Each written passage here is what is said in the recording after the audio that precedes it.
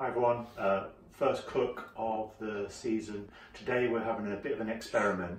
We're going to do 2 chickens, same weight, same supplier, same type of rubs. Okay, one we're cooking traditional style, the other one we've added lemon juice, and we've also added a orange IPA beer, and that is in the cavity of the chicken. So we're going to be cooking those on the Traeger, finding out, does it make a difference with the beer can, or can anyone actually tell the difference in taste? So as well as the chickens outside, today we've got on just some plain drumsticks. We've also got at the back there, we've got 2 rows of corn on the cob. They're wrapped in foil.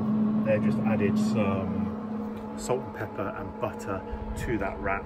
Going to leave them on there, probably going to set a really low heat for probably about half an hour to 45 minutes, and then I'll crank the temperature up and I'll put the chickens on. So we're now 30 minutes in. I've turned the temperature up to 176 degrees C. Is getting time to put the chickens in, so they're in now.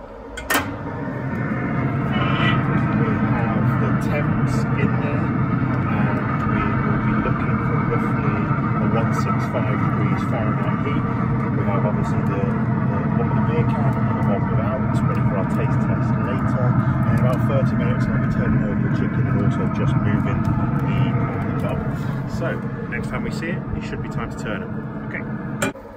Hi everyone, we're about 30 minutes into the cook now as the temperature's gone up. Smelling really good, sounds really good. It's time to take the chicken off in terms of the drumsticks. I'm going to put some barbecue sauce on here. What we're also going to do is we're going to just turn the corn over a little bit. Because the corn has a lot of butter in there, it also has a lot of salt and pepper. We want both sides of the corn to be done equally. So once we've got these off,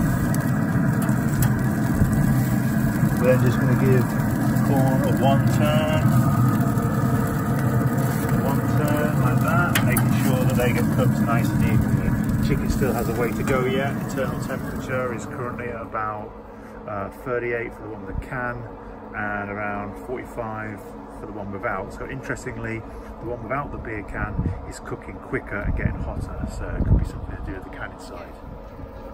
So hour and 10 into the cook, ready to serve up now. Chicken's looking good, corn should be nice and done. Internal temperatures are around 76, which means it's about 165 Fahrenheit, ready to go. Drumsticks look amazing, so let's get all the food off and let's have a competition to find out which one tastes better.